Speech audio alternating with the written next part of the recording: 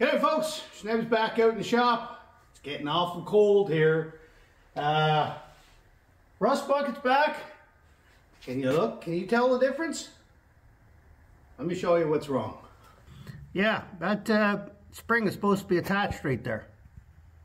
Sort of the way that one is. We got Ratty out here in the cold. Don't like that.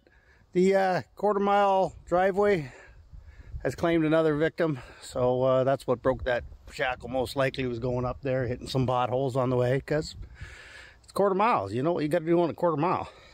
Just gotta rip the wheels off. You don't need to take the wheels off to do that repair, but why mess with an extra 60 or 70 pounds of weight?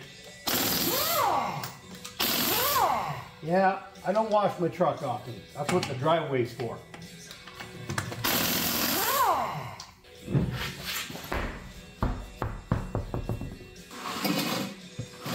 Not often I pull a wheel off and see good brakes. They're usually toast.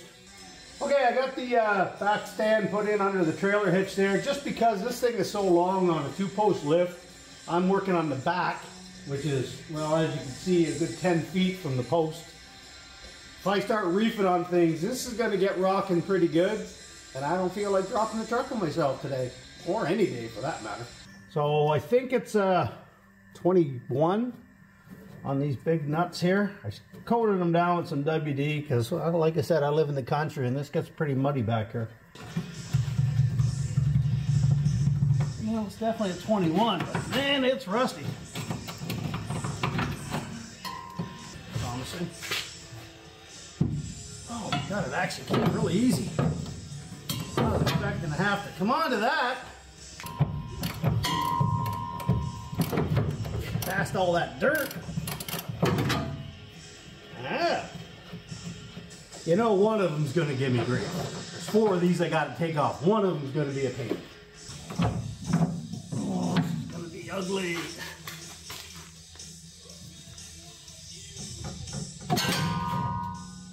That was close.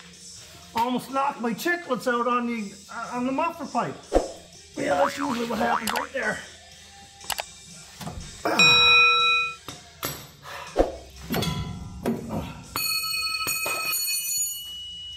Yeah, that. Well, the nuts broke loose for those bolts. I almost got to always cut them out. And I don't think this will be any different. So there's one half of my shackle. You see, that's been rotted through for a while. It just hadn't let go yet.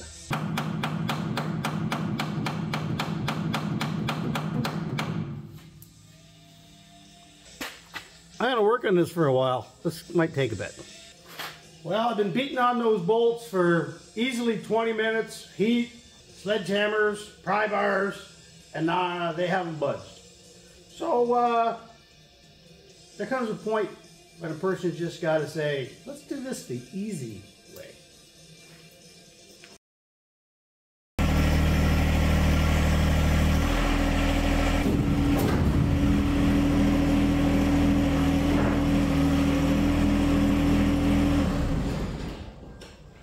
Well, I'm only going to fight with it for so long before I do something like this.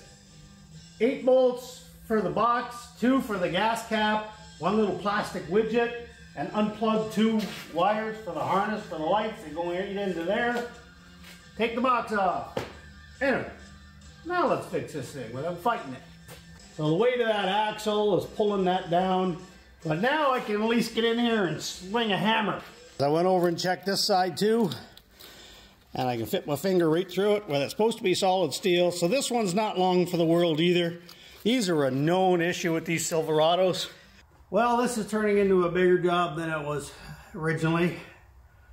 The bolts will not come through the bushings, neither one. Been beating on them with a, well, that.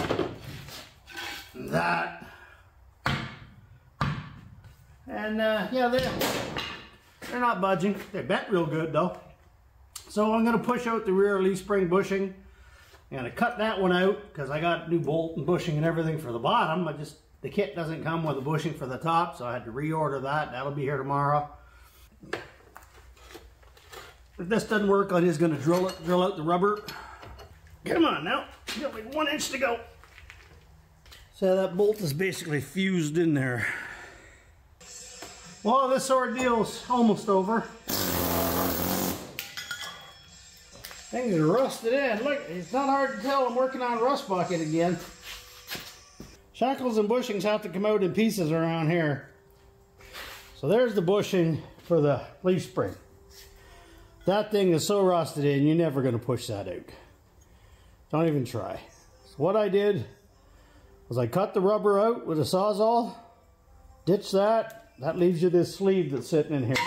All right, the ends get all bent over, so you can't just push it through easily.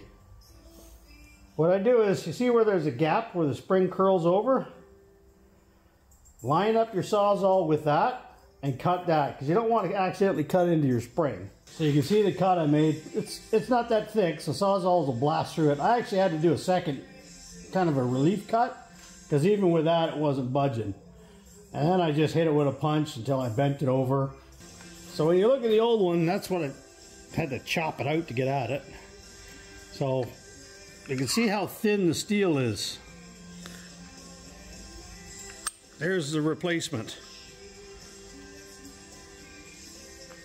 Not hard to tell that that's a superior product to that.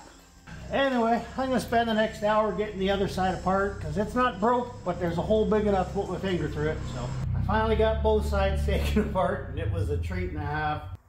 So I guess I'll get this all put together tomorrow. Should go together real quick. Yeah, right. Famous last words, right? Anyways, with any luck, it'll go together real quick. Hardest part is pushing the new ones of those in. Anyways, it'll be tomorrow just like that. Okay, folks, day 2. Parts showed up, of course, at the end of the day in the dark last night. So I threw them in the freezer. So the bushings are freezing. I'm going to clean up the inside of this spring because there's a lot of rust in there and I don't want to have to fight with it. I'm just using a little Dremel bit on the drill. Just got to go around a couple times because the rust is in there as well, like kind of like that, right? It takes up space and you don't want to fight with that.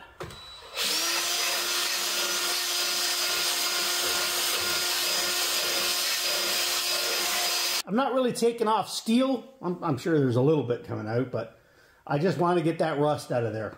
That's all. Okay, so once that's done, I'm just going to put a little bit of oil just to make my life easier. Swish it around my fingies. And what I'm going to do is I'm going to grab my propane torch and just heat this up a bit. It's about 1 degree, maybe 2 degrees here now. So just above freezing. My bushings are in the freezer.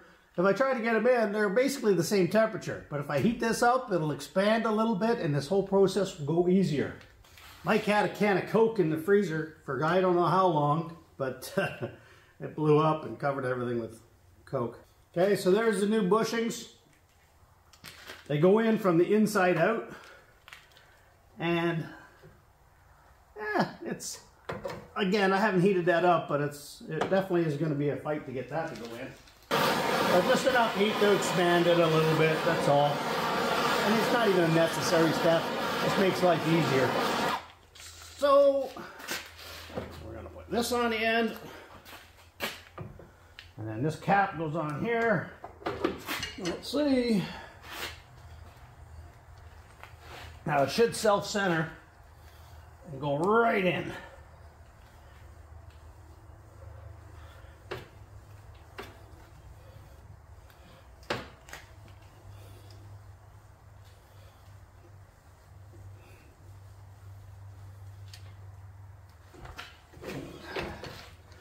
Just like that. I love it when a plan comes together. Okay, shiny and new. When you live where we do, anti-seize is almost a necessity for everything. If you ever want to be able to take it apart again in a couple of years, I mean, you can see what happened here. I had to cut all the bolts out. All right, there's the part number of the new shackle if you're interested. This one's a Moog. It's about twice as thick as the factory one. God knows how thick the original ones were 19 years ago. Maybe it was just rusted over the years, but I don't think so. You can see the way it's shaped here. This end goes forward. Okay, so they just go on simply. Again, I am not putting the bolt in from the back because you can't clear the frame without cutting a hole or something to get that bolt in. I'm going to put the bolt in from here and the nut on the back.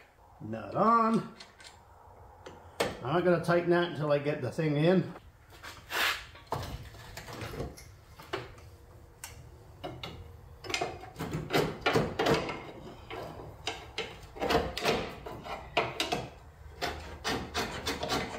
Something like that.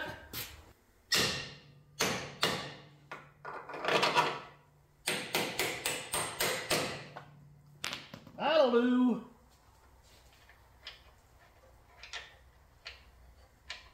All right, now let's just tighten them up. That'll do. We now have springs again. So assembly was simple, disassembly was nightmarish.